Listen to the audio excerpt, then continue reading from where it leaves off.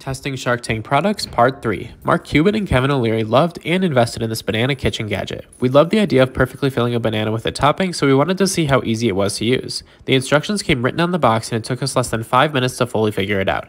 Inside here goes your topping of choice, and we couldn't resist going with Nutella.